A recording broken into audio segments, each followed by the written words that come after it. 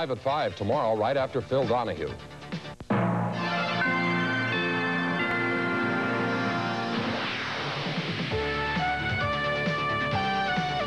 From WNBC TV, this is News 4 New York with Chuck Scarborough and Sue Simmons. Good evening, I'm Pat Harper. Sue is off tonight. Well, the curtain has dropped on the Ollie North show.